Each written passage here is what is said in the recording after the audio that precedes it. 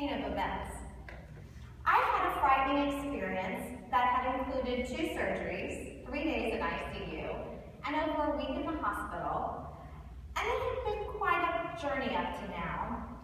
And the chance to share my story with all of you and how it created the Campus for Holistic Learning at the Memphis Jewish Community Center is truly quite an honor. During this time, I learned quite a few things. One in particular is that we, our Jewish communities, know how to do illness well. Right? We do birth well, and we do death well, and we do celebrations really, really well. There's a rule book, a blueprint of what Jews do. You know, we step up for each other. We make phone calls, we make lists, we make tuna fish, and deli plates.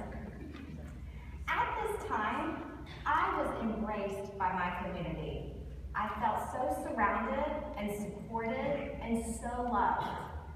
The visits, the texts, the meals, and the prayers, I was overwhelmed in a really great way. I also realized there are some things we don't do well. We don't do divorce well. Years ago, when I went through my divorce, and the years following, there was none of this. No community support, no texts, and definitely no meals. There was no rule book. At a time when I needed it the most, no one knew what to say, or what to do, or how to act. So I had to go seeking for spiritual connection to make sense of what was happening in my life. Here I was, a young Jewish woman with 2 boys, feeling like a square peg in a round hole. So seeking I did.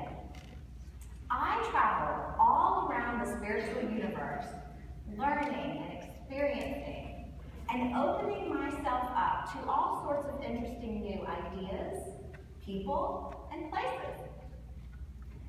Sort of an eat, pray, love thing, just without the passport. My mission was to find myself.